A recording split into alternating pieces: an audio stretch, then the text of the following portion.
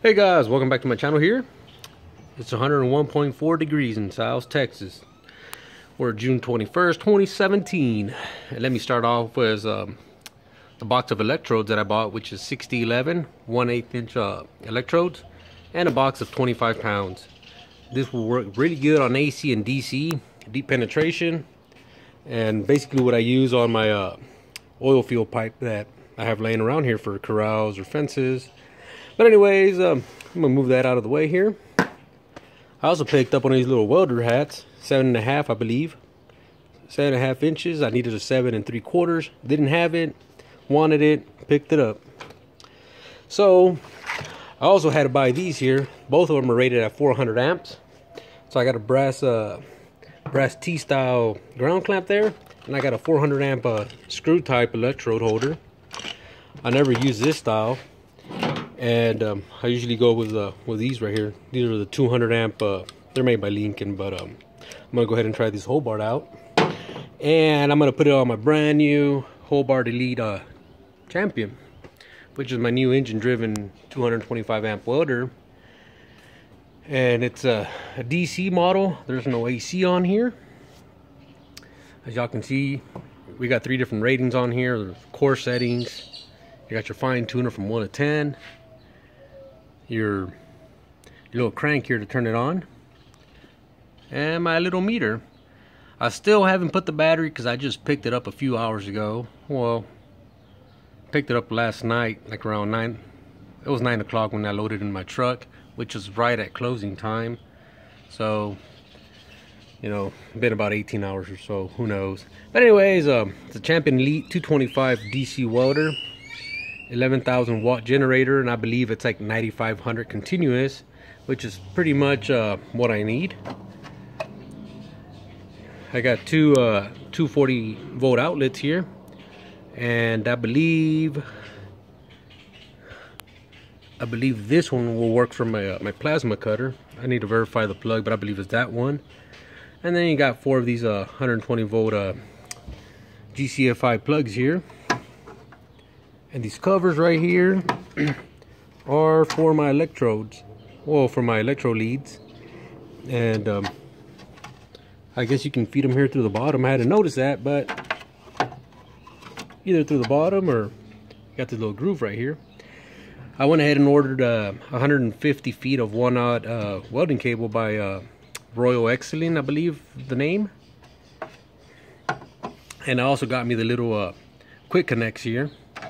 So, but anyways, I got this coupon in the mail, and I was able to save about $500 or so on this welder, which was a $450 off the welder, and then I saved about $25 off the taxes. Came out to $2,709, which is about $600 under the Lincoln Ranger 10,000, and it's about $1,100 cheaper than the BobCat 225 that I was looking at. I really don't need AC, but you know, I just had to get this a little bit cheaper. I was able to take advantage of a coupon, and they had it here locally, so that's one thing I liked. Here's some more specs here, which is a 225 amps DC. It's a stick welder. You can weld up to 1/2 inch on a single pass. Most of the stuff I do is 1/4 inch or 3/16. It's 100% duty cycle. Other welders around the $3,000 or $3,200 price range are about 60%. You know, like at 225, and they're 100% like at 200 or so. But anyways, we got the 11,000 watt peak here, 9,500 continuous. It says it's smaller, lighter, and quieter. I don't have my muffler installed on top. I don't have gas in here. I haven't checked the oil yet, and that'll be determined in the next few days. So I can have about 5,200 watts running, you know, whatever devices I have and welding at the same time. You got your 240 volt receptacles, 12-gallon fuel tank, just like most of the welders out there. Got my fuel gauge. I believe this welder has three little doors. So you got the motor on this side, on the front side. You got the generator here on the back side.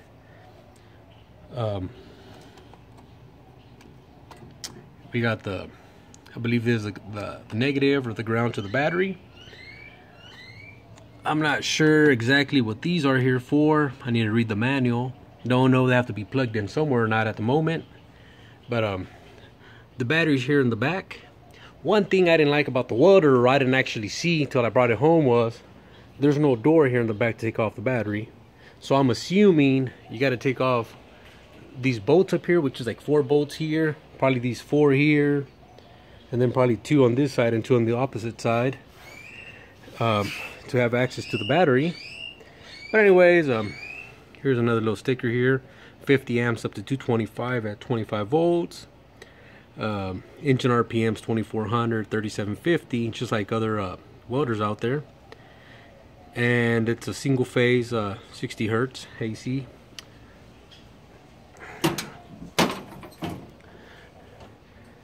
So on this side you can see the battery there, and that's the post where I have to put my battery cable.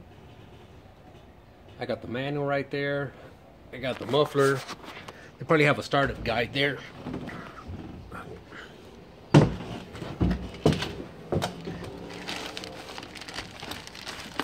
Like I said, it's the first time I open up the welder here and see what's inside. So I got the muffler, one of these muffler clamps or seat clamps.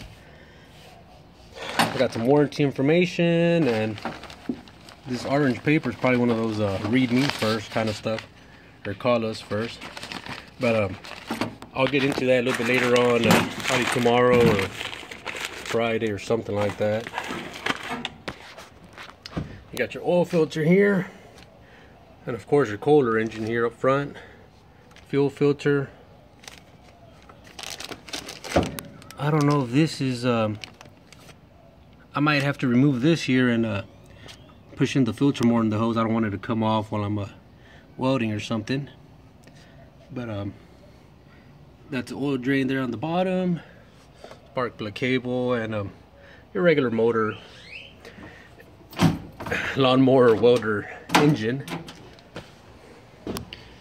I got my little tab here to hoist this thing up. Top view of the motor here. Down for my oil here, my dipstick,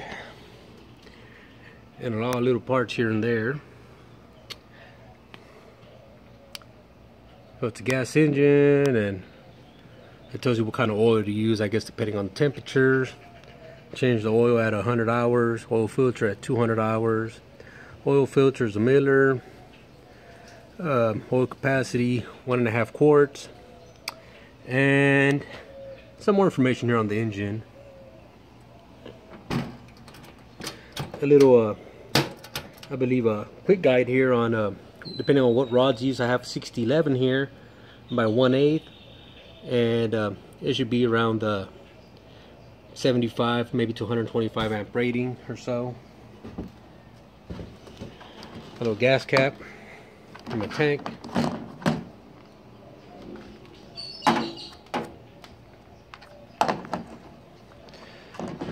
And I've heard a lot of people say about not overfilling the tank.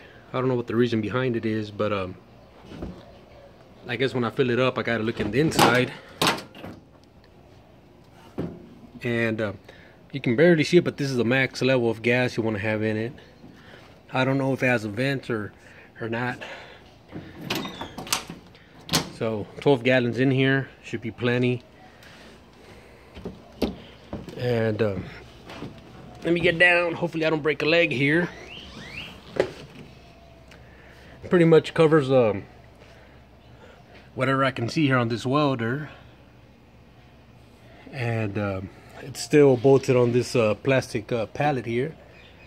And hopefully, hopefully in a week or so I'll have this cranked on and get the battery, the welding leads in, and give it a shot, see what it does, and hopefully I can enjoy it for many years to come. So pretty much it. Any comments you have on the welder, please let me know.